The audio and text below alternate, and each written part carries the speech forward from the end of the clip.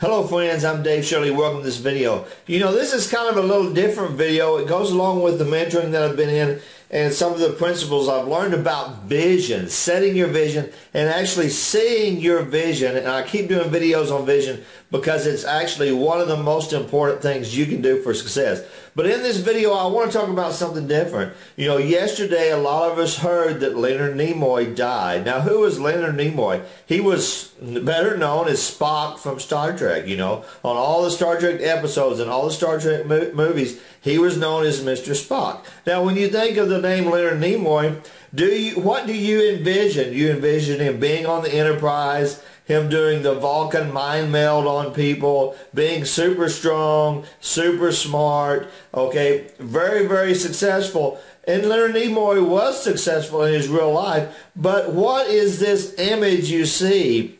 This image you see of Leonard is one that's almost beyond human. I mean, he was a Vulcan, right?